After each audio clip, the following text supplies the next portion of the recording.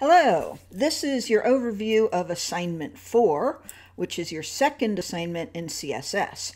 And in this assignment, you're going to be styling a page to look like this one and show you this way. All right. And you're also going to style the same content to look like this. And all the information you need to get started is on the GitHub repo. And you're going to begin with an HTML page that looks like this. So your page is going to have cats, not sea mammals, but you're going to have 3 topics, 3 images, 3 articles, and your instructions are going to walk you through what to do with the files. So this is just an overview. This is not a walkthrough, but I wanted to show you what things will look like after you complete the instructions that you've been given. So in part 1, you're going to be working with your Big Cats page, and you're going to make it look like this one. So everything is going to be stacked on top of each other. The order in the HTML doesn't change at all. And so your instructions tell you to first specify 3 entirely different background colors for the section elements. So you can see that in the sea mammals, the dolphins have 1 color, the whales have another color, and the manatees have a 3rd color. Your cats will also have 3 colors. That is number 1. Number 2 is you are going to specify a width for the article elements just once, because there are 3 article elements, but one CSS rule will apply to all of them. And you're going to give article a white background. So you can see that here. Manatees have a white background and a width that is less than 100%. The whales have a white background and the dolphins have a white background on the article part only. Third, you are going to figure out how to center the H2, the image, the source paragraph, and the article. So let me show you that with the dolphins. The H2, dolphins, the image, the source paragraph, that's a P, and the article, which now has a white background. You're going to figure out how to center each of these things, and once you've done it for one rule in your style sheet, it will apply to all 3. Fourth, you're going to fix the padding in the article. So when you start out, you are not going to have this nice space on the edges. It's going to be all squished and it's not going to look as nice. So you're going to figure out how to apply padding so that the text looks good. Fifth, you are going to center the text in the footer and also specify padding. So in the footer here below the manatees, this is the footer. It's quite simple, but you are going to center it and you're going to apply padding. Sixth applies to the header. The header is going to be the most challenging for you because here you're going to have to use the float property. And you can see how the header works in this one, right? It stays in one place while I'm scrolling. And when I click any of the links in the navigation bar, I go to that section.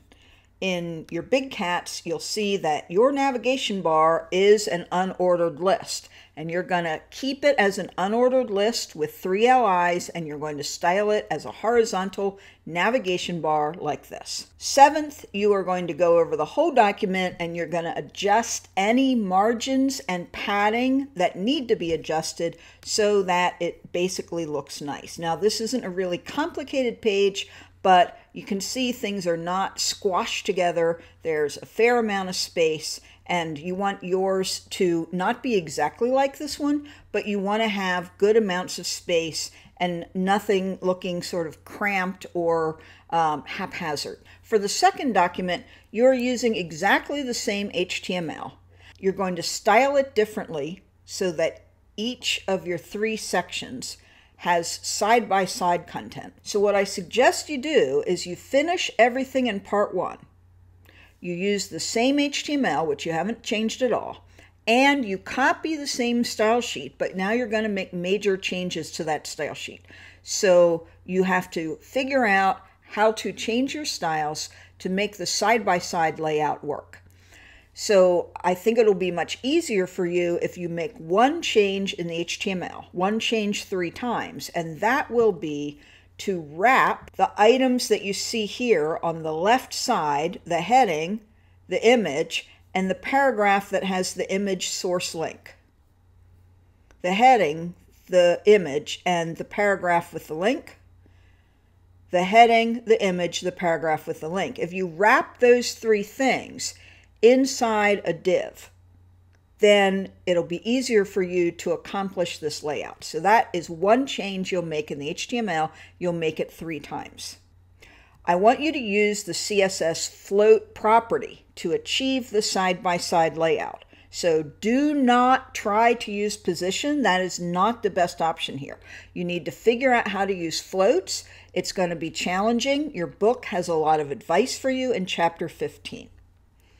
You're going to find out that when you fix the margins and padding to make it look nice, to make things not too far apart and not too close to the edge, you will find that using percentages is going to work much better than using pixels for the padding and the margin.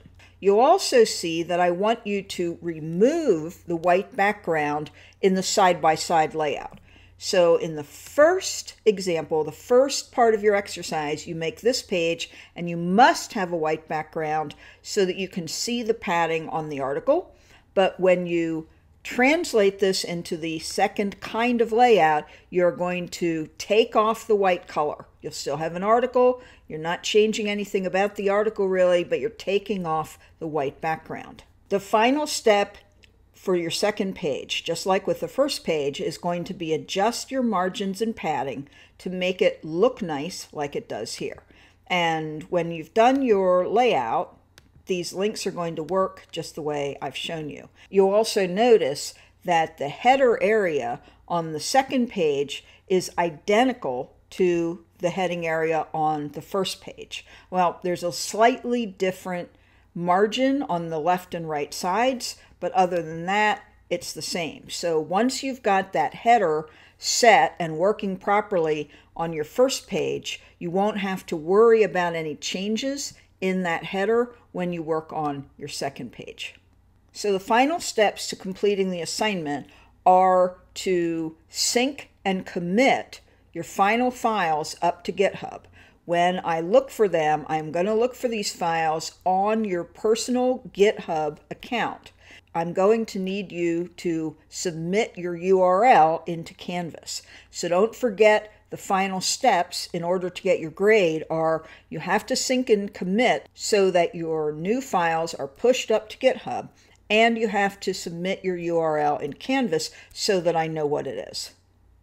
I hope you have a good experience with this assignment, and it's entirely based on chapters 14 and 15 in the Robbins book.